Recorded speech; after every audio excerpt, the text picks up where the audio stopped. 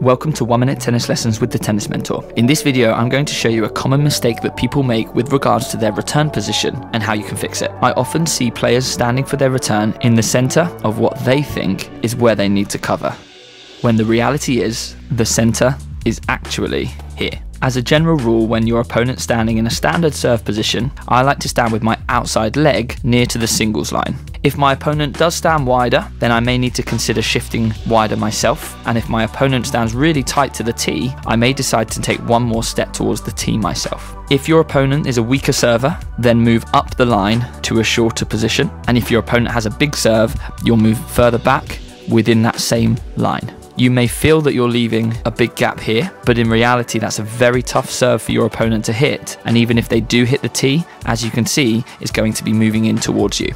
Let me know in the comments below if you follow this general rule, or if you think this is going to make a difference to your tennis.